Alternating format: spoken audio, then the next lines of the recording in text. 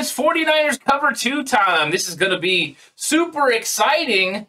Warren, how's it going, everyone? Welcome, Warren, to the show. This is going to be a fun one. I'm looking forward to this episode.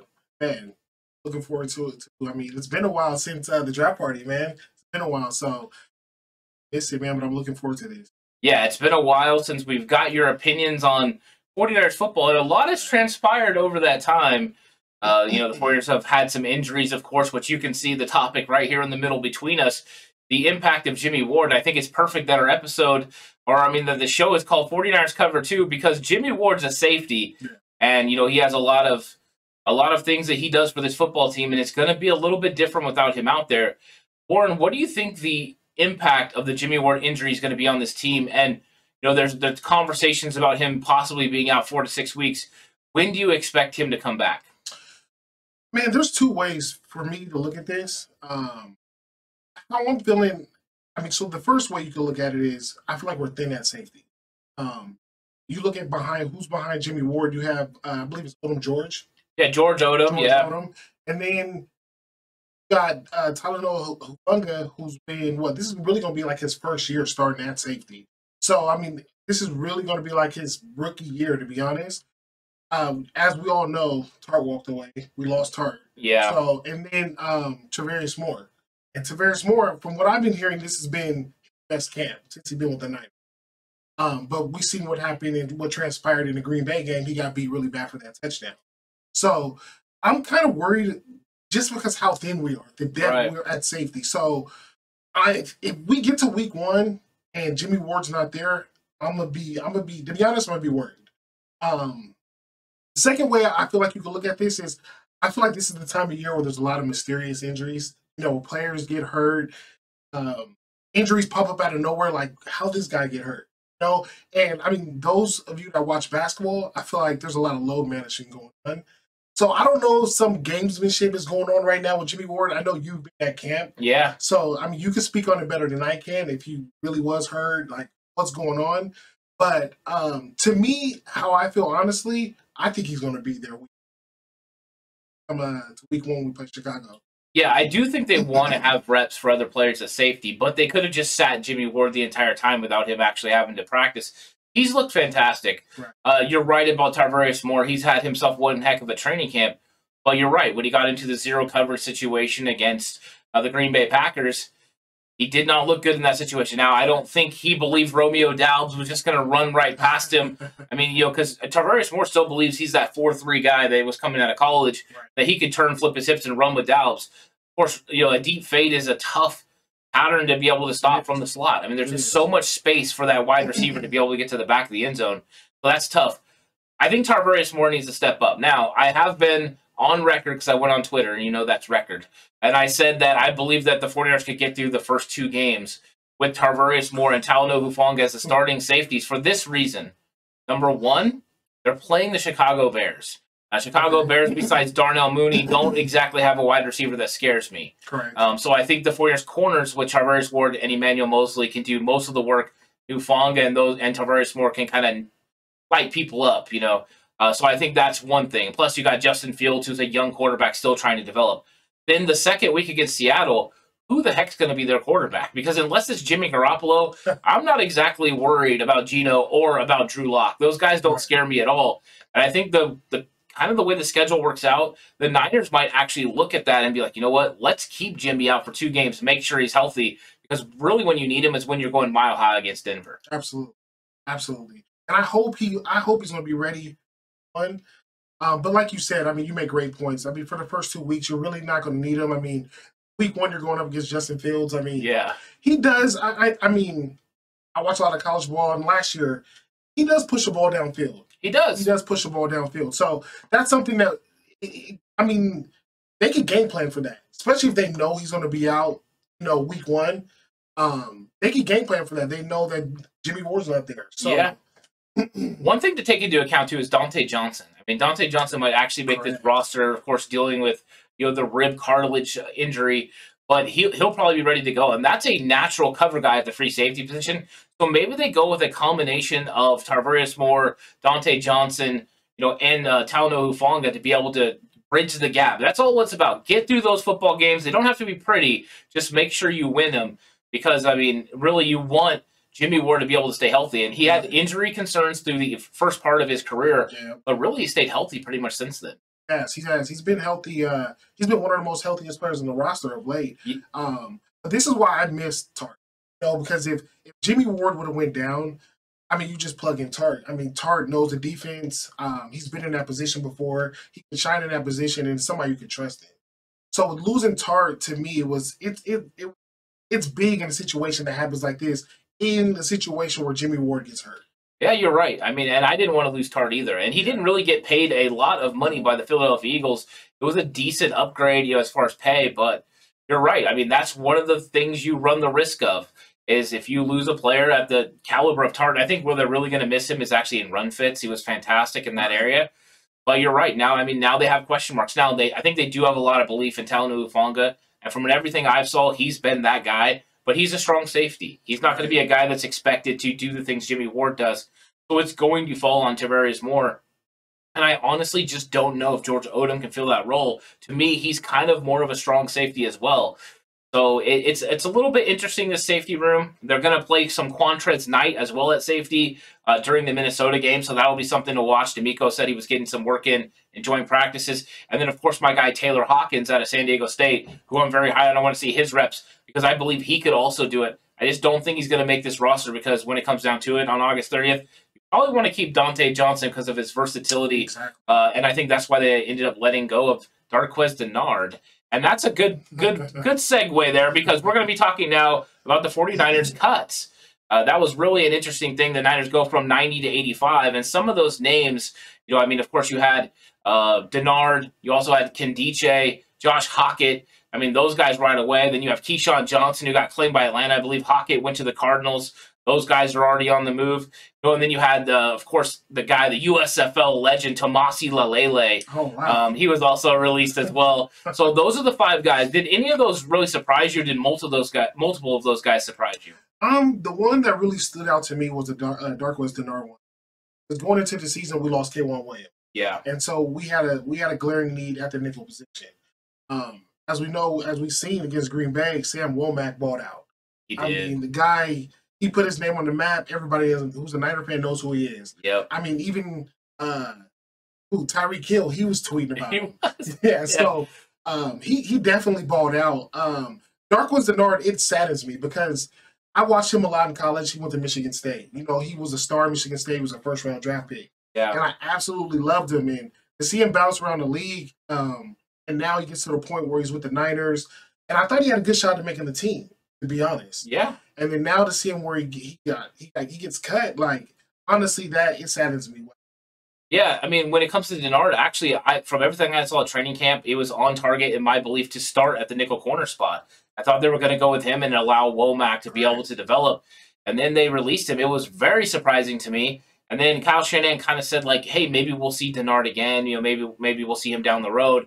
So I think the 49ers will be willing to bring Dennard back.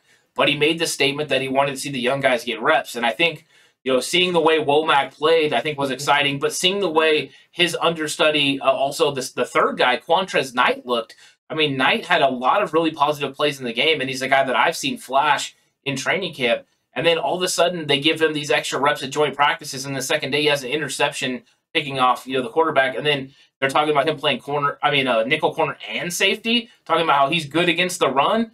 I think those are exciting things, but now it's going to be Womack and Knight that get those reps during the game. And I think that's going to be fun to watch because I don't think anyone really knew who Knight was. He was just somebody that I've been really hyped on. I've been going on to John Chapman's Patreon and telling him Quantrez Knight, Taylor Hawkins, and I just love that finally Knight's getting his opportunity. Right. And Knight, I didn't really know too much about him as well, or Womack. Yeah. But from what I was hearing is that our scouting team was on him. They were one of the first, I guess, the only scouting team that was really pounding their fist about it.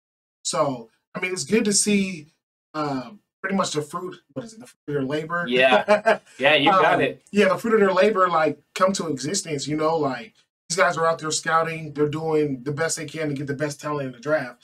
So, what they found in Womack, I mean, if he continues at this pace, what he did against Green Bay, we're all going to forget about K1.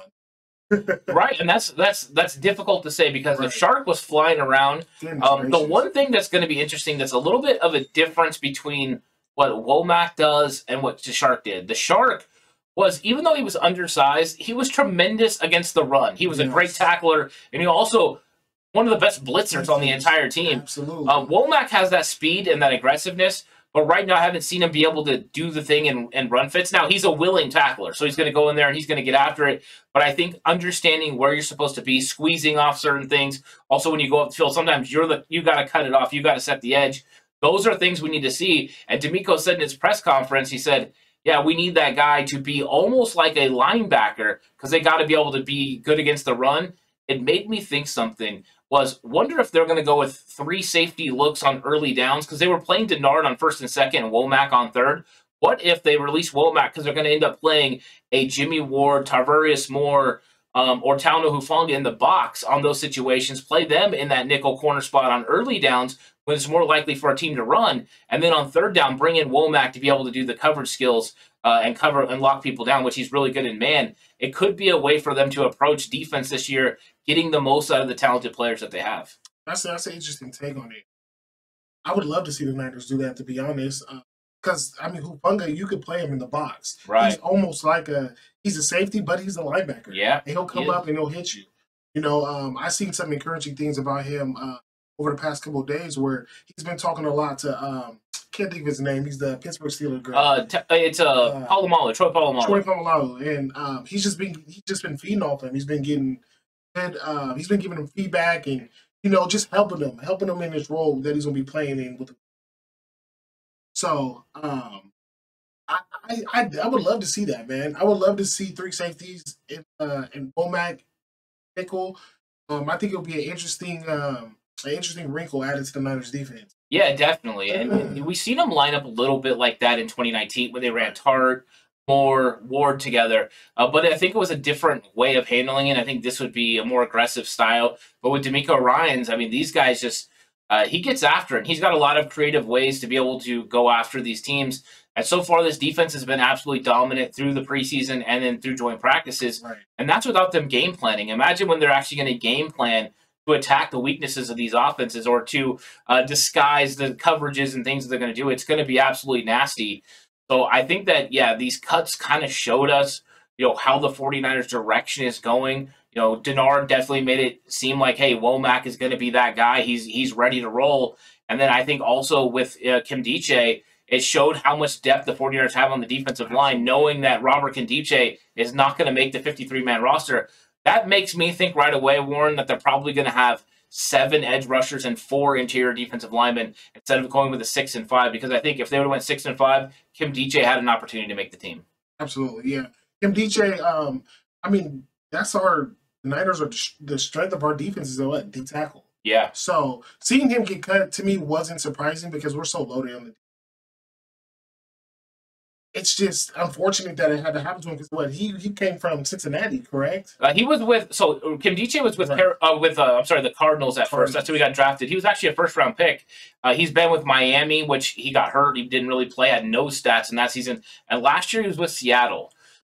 Seattle. So he had an up and down performance. They do some weird things. They had Kerry Hyder up over 300 pounds. So who knows what Pete Carroll's doing with those guys? But yeah, I mean, Kimdiche was interesting. I thought Hockett was interesting too, as far as the release, just for the mere fact that he's been a guy they felt comfortable with playing fullback. I thought it would be later on before they would move on from him, but apparently they felt that they had some injuries at certain spots that they needed to go ahead and move on from other guys. Or maybe they see a position change from somebody like a Troy Fumagalli or one of those tight ends. I know we're going to talk tight ends in a little bit, so that'll be something we can also get into.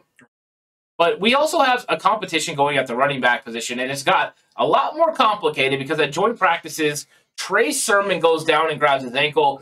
They're going to be doing an MRI, and at the time of the recording, we don't know what the status is of Trey Sermon, but we do know that could complicate things, or could it uncomplicate things because Trey Sermon's been one of those guys that maybe hasn't performed the greatest, has showed flashes, but he's injured. But Warren, how do you see this depth chart after the game against the Packers? Who do you see as the top guys? Who do you see as the bottom guys? Who's probably not going to make this team? I was very excited to see Trey Sermon. Yeah. To be honest. And I know after the game, he really didn't get the most raving reviews. A lot of people was pretty harsh on him. But I like the game I've seen out of him. I was decisive, ran hard. You really didn't see the stuff that was plaguing him last year, where he was trying to bounce everything. He was in Shanahan's doghouse, and he really wasn't hitting the hole. Yeah, he wasn't. So what I seen out of him, I really liked. I feel like it was encouraging, and I seen growth. Yeah, from last year. It's tough for him because he's behind Elijah Mitchell, who had a phenomenal year last year. Where Elijah Mitchell, how I see it, he needs to grow a little bit as well. But he wasn't in Shanahan's doghouse, and he was more of the running back that Shanahan is looking for in his system. Jeff Wilson Jr., obviously, he's going to be the number 2 guy. With him, it's just about staying healthy. Right. We want to see him healthy because we all know what he can do. Yeah. The guy he's super talented. To be honest, I really didn't like Jeff Wilson Jr. too much. I used to be very hard on him, and I wasn't too much a fan of him. And then I have a buddy that would talk about him all the time, and it started to grow on me. Like I was watching this game, and I'm just like, you know what? He's like productive. He's super productive. He does his job. He hits the hole. Like you can't get too upset about what he does in his game. Right. And then so after Trey Sermon, I see we have Ty Davis Price, right? Yeah. Ty Davis Price, I didn't really get to see him too much against Green Bay. I need to go back and see how he did out there. But I remember watching this film at LSU. I seen some good things. I seen some things that I really like too much. I like his aggressive nature. Yeah. The guy, he runs angry. He runs physical. My only issue with him is finding the hole, keeping your head up, not running up the back of your offensive line. Yeah. That's my main issue with him, but I do think they have a spot for him on this roster. JaMycal Hasty, I like him as well. Yeah. I love our running back room. JaMycal Hasty's so different from the rest of them. He is. JaMycal Hasty is shifty. He might even be the fastest out of all of them. But I think it's him or Elijah Mitchell. I think Elijah Mitchell's got him, right. But JaMycal Hasty showed a lot of speed during training camp. Yeah, right. And he's such a weapon out of the backfield. Like you could throw the ball to him, screens. He's just so effective. You could game plan with Hasty in so many different ways. But I don't know if he's going to make this roster. There's just so much talent at running back right now. It's tough. It really is. And I think he did a really good job of going through the guys. And I think Elijah Mitchell, if you would have got to see him at training camp, and it's kind of stinks that no one's going to get to see him in preseason. You're going to have to wait for Chicago, but you're going to see that growth. He was so decisive. He was absolutely electric the times he got the ball. And if he has a little sliver of room, he's making a big-time run out of it. Elijah Mitchell has been definitely head and shoulders above the rest of the guys in the room. And then you're right, Jeff Wilson Jr. is number 2 in my book as well. From everything I've seen from him, the aggressive style in which he's ran at training camp, the aggressive style, the speed is back. From what we lost last year, he was definitely not the same last year after the meniscus tear, but he looked absolutely fantastic. I've been excited about him as well. He went from being potentially a bubble player to he's got to be the number 2 guy behind Elijah Mitchell, and they're kind of do-it-all guys. They can catch the ball, they can make all the runs outside, inside zone, gap scheme. They can also both block. I think that's nice for the Niners to have. That's huge. The questions about Trey Sermon, he has improved so much. I was a little upset with him at the game for this reason. I seen him be even better than he played in that game in training camp, and it didn't all translate. There was a couple of plays where he was a little less decisive than I would have liked, and this is kind of my coach in me coming out. And I feel like if he would have been decisive, we would be talking about this completely different, and we'd be saying, you know what, Trey Sermon has to be on this team. I think that's how close he is. But then when it comes to JaMycal Hasty, you're right, he does so much more because he's a third down back. I think the Niners would like to keep him because he's explosive. He can run, all the screen passes, do all those things. He's gotten better in pass protection. My question for you, Warren, is Jordan Mason, the undrafted free agent. Everyone's been high on him. He's 5'10". He's 225 pounds, big physical guy. Had 2 pretty good runs, but everyone is ready for this guy to make the team. Do you think Jordan Mason can crack this running back room, or do you think it's more likely he ends up on the practice squad? I feel like it's more likely he ends up on. To me, it's tough to justify taking 5 running backs into the season. Yeah. That's tough. Unless how does he look on special teams? Yeah, he's good on special teams, but is he better than TDP would be, or Michael Hasty would be, or Trey Sermon? No, I think that they're all pretty equal when it comes to special teams. No one's gonna give you an extra advantage. Right.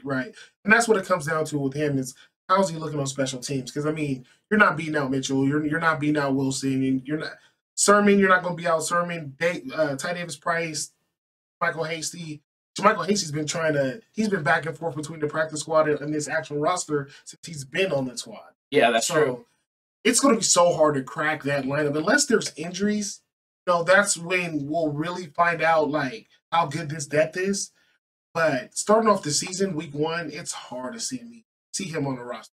Yeah, and that's it, right? If Sermon is really hurt now for a while, then potentially it gets a lot clearer in that room because more than likely, TDP is going to be on this roster. We know that. Yeah. Elijah Mitchell is going to be on this roster. I think Jeff Wilson Jr. will as well.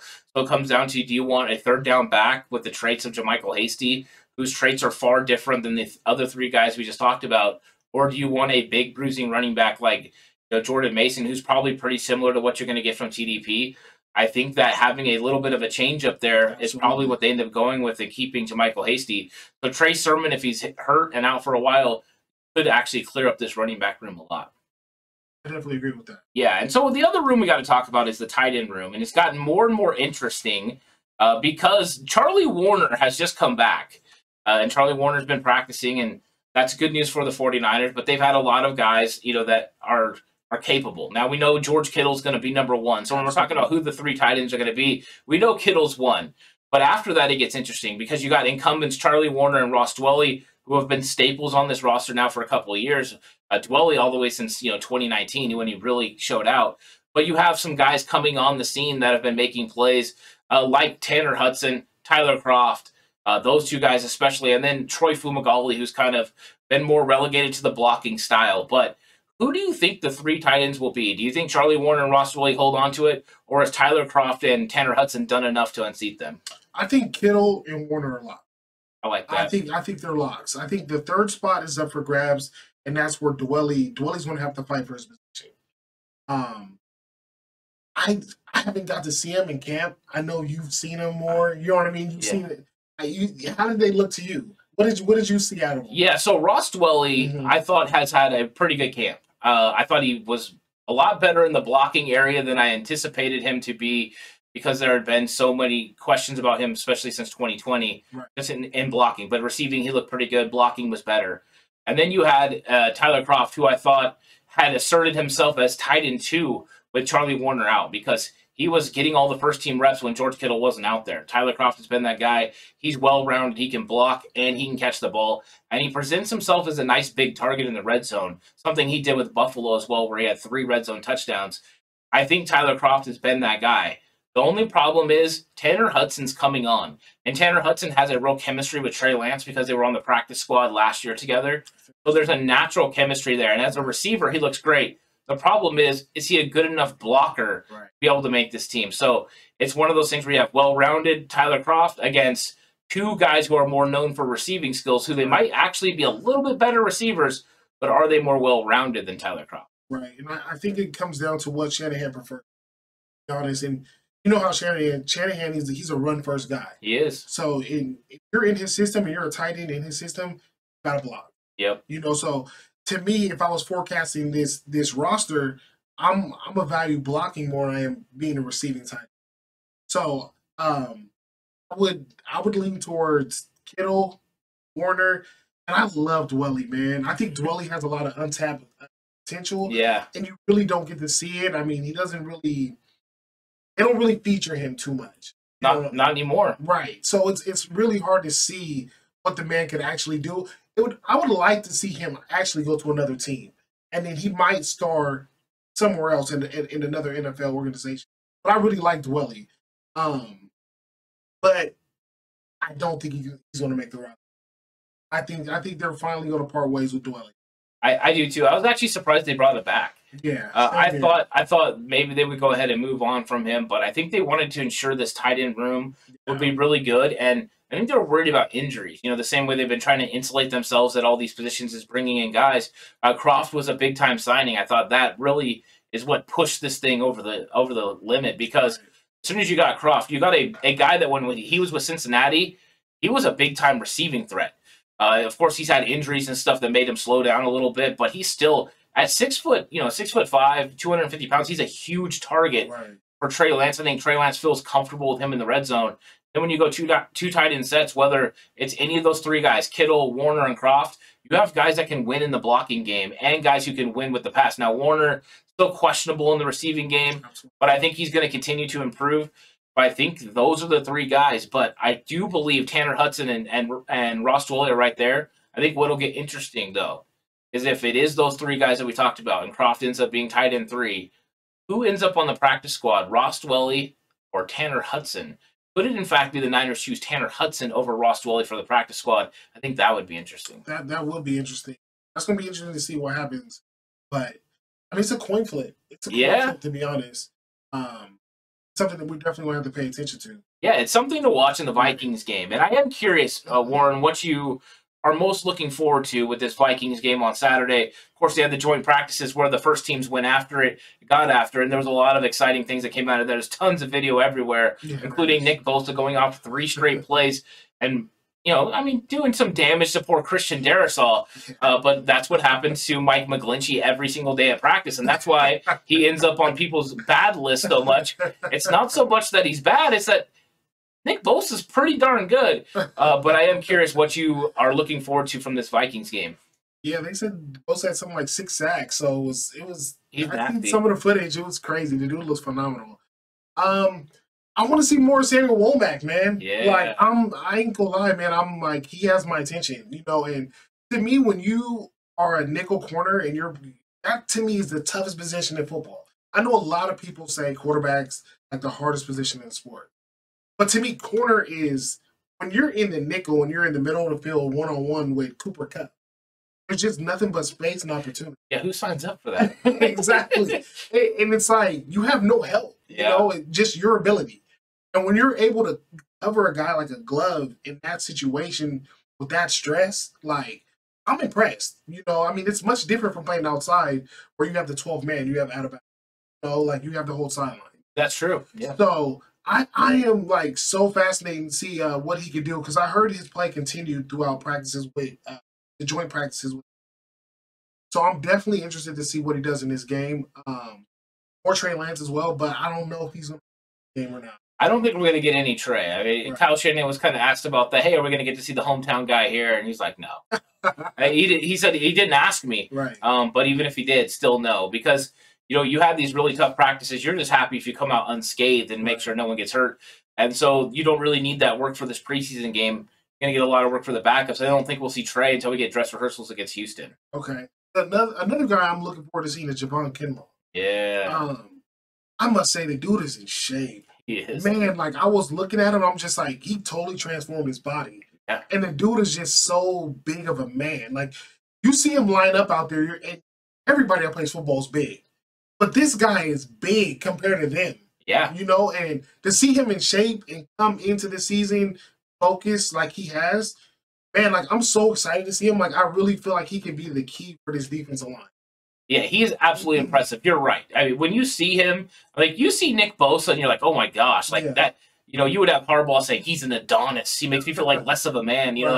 When you see, and then you see Kinlaw, and it's like Kinlaw's in that same mold, except he's huge. Yes. He makes Nick Bosa look tiny. Whenever you see Eric Armstead, that guy's a massive man, and then Kinlaw just looks bigger than him. It's ridiculous. So you're right, and Kinlaw needs to step up because you lost DJ Jones. If Kinlaw can step into that role and play that nose tackle and do a really good job against the run, and then also provide the same amount of pass rush that we got from DJ Jones, Absolutely. This defense is not only going to take a step forward, it could be the best defense in the league. And you talked about Sam Womack, and he's going to add to that as well. But yeah, you picked a good one because Javon Kinlaw has looked healthy. He's lost weight. He's in really good shape, and he's more explosive than he's ever been. And I don't know if you saw the video or not, but the first day of the joint practices, he absolutely put the left guard of the Vikings, on a lawn chair. It was fantastic. I mean, I said this the other day. I had a kid that used to play for me, and his name was Tony Beaver. His brother's name was Anthony Beaver. They're twins. True story, actually. And Tony Beaver was like, "Oh, he got folded like a binder." And that's kind of how I felt watching that. I just kept hearing Tony's voice. You know, he got folded like a binder. Yeah, what that man is doing is illegal. He's just so big. Like, you know what? I had a chance to meet Armstead and Buckner. Okay. Right when they left Oregon. I got to meet them right before they got drafted. And when I met both of them, I'm just like, these guys are huge. You know, but like you were saying earlier, man, like when you see Kinlaw next to Bosa, you're just like, oh my God. And it's hard for me to get over it. It's just like, dude, this man is massive. Like, there's not many people made like that. Oh. You know, he was built for football, to be honest. So I'm super excited to see him and what he does this season. This game against Minnesota, I know he's not going to probably play too much. That's the type of guy you want to be careful with. I'm glad he came in shape because that's going to be less stress on his knees, you know, and I just don't want to hear no reports after the game that there's any swelling or anything like that. Like, I want to be super careful with this man, like, less as possible. Like, I'm excited to see him, but let's get to Chicago. Yeah, and so far so good. You know, last year we were getting those reports, right? He was taking days off, maintenance days. Yeah. But there was swelling and there was things that he was having to manage. There's been none of that this year. Right. And I think that's, you know, a lot of it has to do with the fact they had a very successful surgery. The other part of it is he's done a very good job in his rehab. And then I think losing weight also, you're putting a little bit less stress on the knee. Absolutely. But he looks explosive. Yes. And I think if he can have the season that I think we're starting to anticipate, he's going to cause major problems because when you have these very mobile quarterbacks, and we have, you know, at least Kyler Murray in the division, but Matthew Stafford's a guy that's got enough mobility to get outside the pocket and create havoc. But whenever you can collapse the pocket from the inside, and you have edge rushers like Nick Bosa, Samson Ebukam, and these guys, Charles Omenihu, it makes it so it's going to be very difficult. And that's what we definitely need. You know, and getting that from Javon Kinlaw is definitely a possibility if that happens. Woo, the defense is going to be good. I'm excited about it. Yeah, and I hope Kinlaw does get reps in this game. I think it would be a good opportunity to let him go out there and play for maybe like half a quarter, get some reps, continue to work off the rust, and then we'll see what happens when we get to the Houston Texans game. But they're definitely working him in, and they do know that once you get past Houston, you have 16 days until you have to be ready to play against Chicago, and that's a long time. Yeah, it is. It is a long time. I'm going to throw it to you. I mean, who are you excited to see? I'm excited to see some of the guys I've been talking about, but Quantrez Knight, number one. Of course, I want to see Womack because I want to see a build on his performance, but I want to see how Quantrez Knight steps up in his more extended role. You know, is he going to play nickel? Is he going to play in the safety room? They said he's getting some safety snaps. I also want to see the interior offensive line. Can Spencer Burford, Aaron Banks, and those guys continue to build on the performance they had against Green Bay? If they can, we're going in the right direction. And so far through training camp, all I've seen is those guys get better with every single rep. If that continues, by the time we get to Chicago, these guys are going to be a well-oiled machine and ready to go. But I also want to keep an eye on the outside for the first time, Colton McKivitz, because he's going to be taking those first-team snaps at right tackle. Okay. Let's see how he can play. We've had good reports. I thought he had the best training camp he's ever had as a 49er. But we need this offensive line to play, you know, really well and get some camaraderie and chemistry going. And I have some question marks around it. But if we can get them going, especially against a Vikings team that's going to be employing a 3-4 defense, we're going to get some outside edge rushes against these tackles. It's going to be fun because I think if McKivitz can step up, then I have less questions about this team. Because right now, the biggest question mark, I believe, on the entire team is right tackle if Mike McGlinchey's not healthy. Absolutely. Absolutely it is. And all the reports I've heard about the offensive line is they need to gel. It's more, I guess, about reps. I heard it's not been their best training camp, but it's hard to see. I mean, when you're not out there, you don't really know what's going on. But yeah, I mean, when you're going up against Nick Bosa, I mean, you're going up against Kinlaw and Armstead, and you got this young stud and Drake Jackson and Samson Ebukam. Like, how good are you really going to look against those guys? Especially if you're like a rookie like Burford or a guy like Banks who's coming into a second year. It's tough to look good every single play, and I think that's one of the problems with like charting how they do in one-on-ones and charting all that stuff is these guys need opportunities to be able to grow. In practice, you're going to have reps where you struggle. It's not about, you know, not having bad reps. Everyone does. The thing is, are you going to have 10 bad reps one day and then the next day it's going to be 9, and then the next day it's going to be 8, and the next day it's going to be 7. It's continual growth and continually getting better, and that's what I saw from these guys in the interior offensive line was that growth. They got better every single day. That's what made me so excited about Burford. Is Burford seemed like a guy that was treading water when he first started. It's like he did not know where he was. Everything just seemed so deep to him, and by the end, it felt like he was on top of the water and he was really moving. The guy is turning into an absolute shark because he's going after people and handling business. So I've been impressed with their improvement, but I need to see it continue.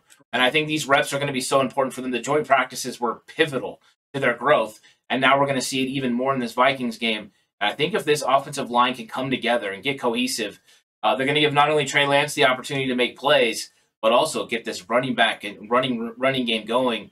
And then they'll be dynamic on offense. As dynamic as they are on offense, they'll be that dynamic on defense too. Right. And what's so interesting about the offensive line is, I mean, you look at the Cincinnati Bengals, I mean, they were one play away from winning the Super Bowl, and they had the worst line in the league. Yeah. You know, they give the most sacks in the league. You know, and they went through the whole season like that. So, and I mean, to me, I really don't worry about the O-line too much with Shanahan because he leans heavy towards the run.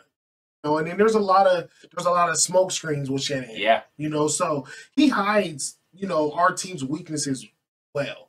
You know what I mean? So I'm not too worried about the O-line. I am worried, you know, because I mean, when you have a rookie quarterback, you do need to have offensive line. They need to protect him. Because Trey Lance is, believe it or not, like it or not, he's going to be he's a franchise for now. So you got to protect him. But I'm not too worried about it. I think Shanahan, I trust in Shanahan 100%. I think he'll put the right game plan together to where the O-line is not getting exposed. Yeah, I think you're right. You know, he definitely knows how to mask, you know, different offensive linemen. It wasn't that long ago that he had, you know, a Fusco playing right guard and in a Super Bowl caliber team, or a Ben Garland coming in to play center. It's not like Kyle Shanahan hasn't put together somewhat of a makeshift, you know, offensive lines before. I think the good news is he's going to have guys now that are capable. They're just young.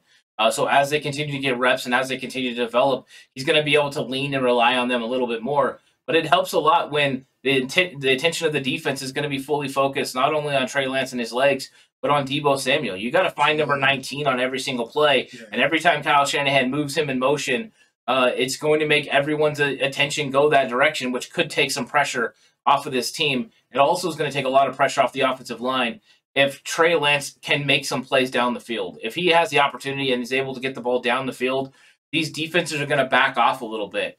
They're not going to come after him as much, which is going to make it easier for this offensive line to be able to make blocks in the pass protection game. Absolutely, absolutely. And I think that's where Danny Gray comes in. Yeah, big time. That's where he can take the top off of defense, I mean, in any play. Yeah, exactly. And you know what they shouldn't run against Danny Gray? Cover 2. Because he's going to run right past all of those guys. But yeah, this was an absolutely fantastic debut episode, Warren. Very good. We got through some really impressive topics, and I'm looking forward to continuing this all throughout the season. I think this is going to be a fun one. I'm sure the 49ers Cutback crew is going to enjoy it. I think 49er fans are going to enjoy it because, I mean, just an awesome conversation, good episode. I think the next one will be even better. I can't wait, man. I can't wait to see this game against Minnesota, and I can't do this again with you, man. It's been yeah, we'll be talking about Minnesota next week, and I'm sure there'll be a lot of storylines because you know we'll be getting into that Houston Texans game as well. So it's going to be fun. I hope everyone enjoyed the episode. We'll catch you on the next one. If you had the opportunity, go ahead and like, comment, subscribe, hit that notification bell so you don't miss more episodes of Cover 2. But thank you all for watching. This was a great episode. We really enjoyed it. We'll catch you guys on the next one.